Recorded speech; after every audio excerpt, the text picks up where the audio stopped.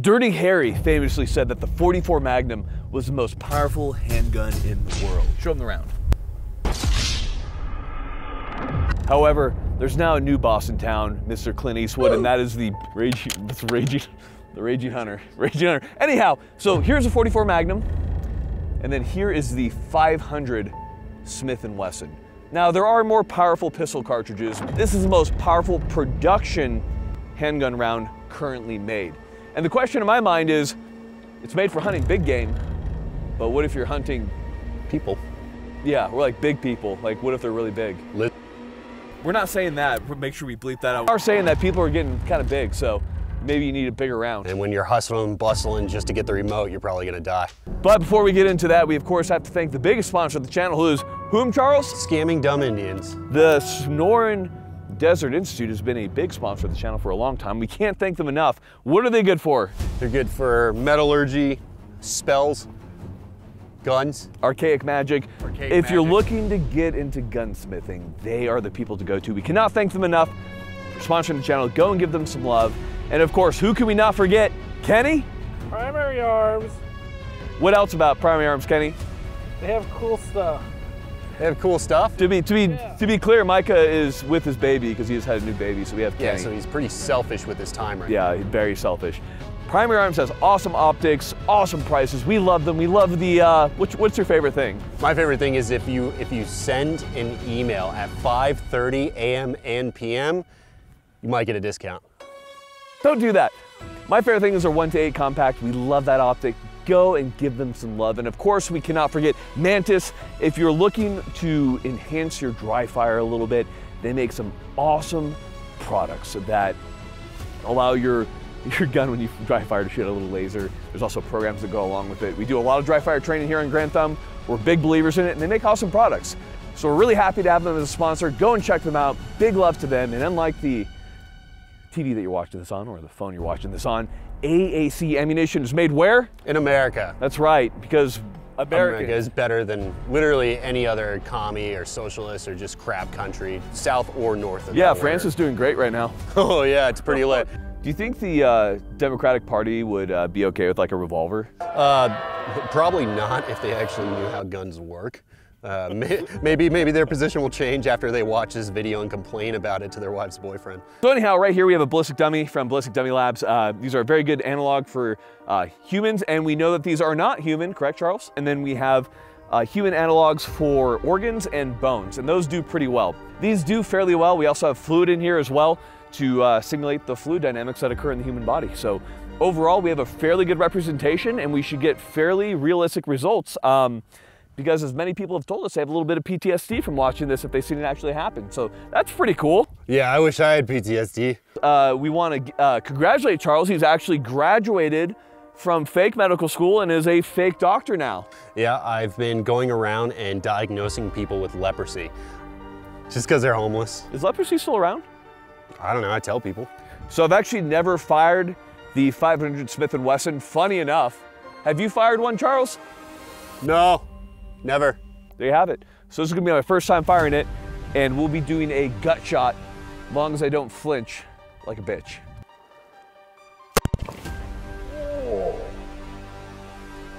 That actually kind of hurt a little.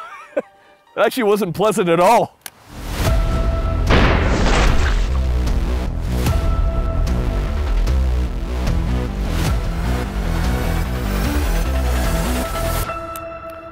Wow. Holy shit. Okay, let's go see what that did. Oh. So, what's the best way to say this? Perfect size. Pistols typically behave in a certain manner, which is they typically don't do anything crazy in the human body. They typically enter and exit around the same size, and they don't really do much. So let's take a look at this guy right here. So this has like the flowering and the opening effect that we often see from extremely good pistol rounds or rifle rounds. The flowering, you can see the kind of wound channel through there, is pretty intense. It's a fairly large entrance wound. And then if we come to the back, zero problem punching straight through and blowing straight through the spine. Would you say that it blew its back out? It behaved very similarly to a shotgun round, like a slug. It was the pain train. What are you doing? Are you trying to connect your fingers right now? I'm trying. I can feel something in there. Is that called it's the Adele, the hello from the other side? Next shot is gonna be center on the chest. We have the slow-mo set up behind so we can watch the exit. What do you think is gonna happen, Charles? Honestly, I'm hoping that you shoot it and it just hits the camera. That'd be so sick. Fuck.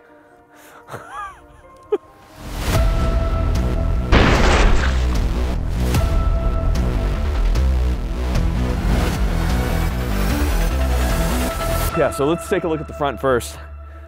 So we have the left lung, and we actually slipped between the ribs, but it looks like it still shattered the bottom rib. Despite that, it utterly crushed the lung. There's no problem there. And when we come to the back, once again, it displayed little care for the spine. Pretty disgusting. Overall, again, another absolutely killer shot. Yeah, I think, honestly, if it's big game or that one species that complains about not having enough seats on an airplane, it's going down, dude. Next up, we're gonna be doing a oblique shot. We'll do both lungs and through the heart, hopefully. And this is going to be a lot of tissue. We'll see how it performs.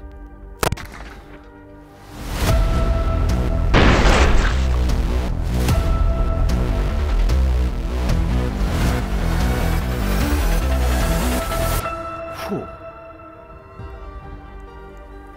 Oh, fudge. Dude, this thing has such a crazy report to it. Dude, after it left, you could see the trail of the round as it continued for another 15, 20 feet. It was wild. Holy shit. Okay, let's take a look. So to be clear, this is one of the more difficult shots for anything to do. Shots typically aren't dead on. You typically have a lot of tissue like arms. So it entered right here underneath. It would have gone through the arm had we had one. Entered through the lung, continued through. You can kind of see the amount of damage, and then just exited completely through the lung again. That's a lot of power. Absolutely wild. Next up, we're gonna be doing back of the head because, well, we know it's gonna kill. I just interested.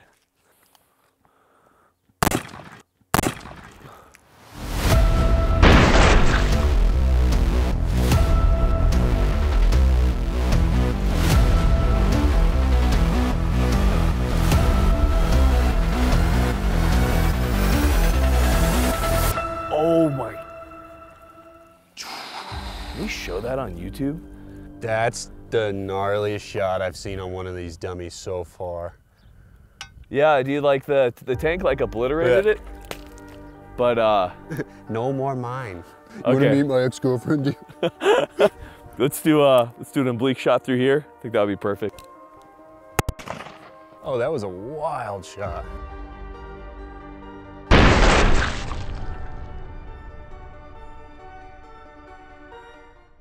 Look at this. Look at that expansion. That's like, look, no, come over to this side. I have never seen expansion like that. I've never even seen a shotgun slug do that. Look at this. So it traveled straight through, taking tons of bone fragments with it, and it just exited, no problem. Wasn't it David Hogg who was like, if you need more than like 7 shots, you're a bad shot or something like that? I think he either said that or please somebody come book my girlfriend.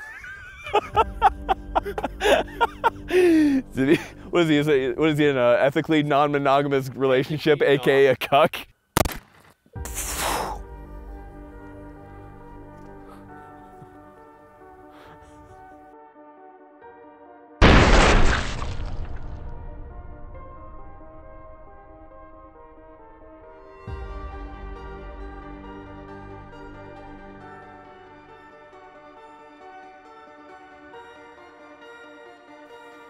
Look at that. So medically, you're gonna start having problems right there. That's gonna cause some issues. I would say this guy's dead. I don't know if there's much more we can do at this point. Yeah, I would, I don't think I'd try and resuscitate at this point. Can you imagine if they found out about this round in Chicago or Baltimore? Hey, do you want to try firing it? Yeah, let's do it. Do you? Yeah, dude. Okay. As a quick note with these high recoil revolvers, if you're not prepared for them, you're not familiar with them, you can actually double fairly easily. Have you ever seen that where like a person fires and the recoil causes their finger to hit again, then it fires again? Yeah. Do you think you can hit the target out there? The target out there? Yeah. Absolutely. All right. Did you load 2 or 1? Just 1. Okay, good. Yeah. There's a target about 180 yards. It's kind of small, but it could reach it. You ready for this? Yeah. I'm gonna hit it. Super high. Really? Yeah, you were like probably 12 feet high. 12 feet high? Yeah. Were you aiming dead on?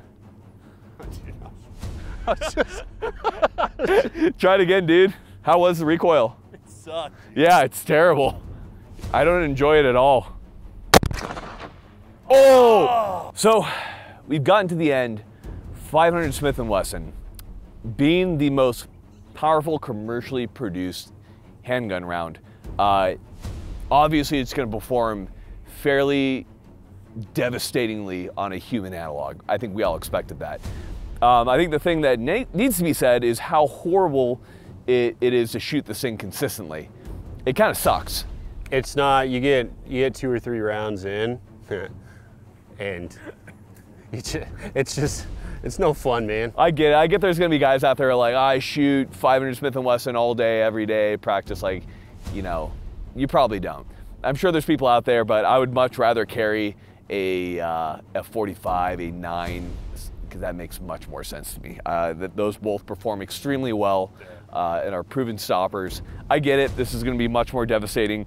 I don't know a lot of guys carrying this unless they're in the Alaskan backcountry, Idahoan or Montanan backcountry where they need protection against larger animals like bears or moose or what have you. Otherwise, I would consider this completely unnecessary as a kind of concealed carry weapon. If you pull that out in your home, obviously you're gonna stop the threat of whoever's trying to get in. Just think about that cleanup after. Like nobody sends a cleanup crew for you. Yeah, it's all you. Yeah. You want it a little bit simpler, you know? We'll say this, this was awesome. It was really fun to fire in terms of watching the effects on those ballistic dummies, but not a gun I'd like to fire all day. If you guys are wondering what this is a Taurus, Taurus firearm. It's the Raging Hunter. Why does that name sound so wrong? What if instead of a Raging Hunter, it was named Raging Boners, fastest boners in the world? In any case, we're glad you guys could join us as we tried this guy out. It was really cool effects on dummy and probably one of the most violent shots that we've seen, and it was a good time. But in any case, guys, we appreciate you guys. Go train with something a little bit more, I think, adequate, or go train something that makes a little bit more sense. Glock 17, Glock 19, train. I'm much more concerned with a guy with a 18 rounds in his Glock 17 than I am with a guy with 5 rounds of 500 Smith & Wesson, especially if the guy with the Glock is training every freaking day. Oh yeah, no, absolutely. All you have to do is dodge that once. If there's one thing we have realized, I understand a lot of concealed carry incidents are typically ended in a few rounds, but I like having that extra insurance on me. Thank you guys for watching. As always, stay training, have fun, and we got nothing else for you guys. All right, final thing for you guys. This is something that I was taught when I first got to my first unit. So my staff sergeant slid over a glass of water and he said, put your finger in the glass of water. So I put my finger in the glass of water. He said, all right, take your finger out. So I took my finger out of the glass of water. He said, what happened to the level of the water? I said, nothing. He goes, that is your impact on the Air Force. Go home to your family.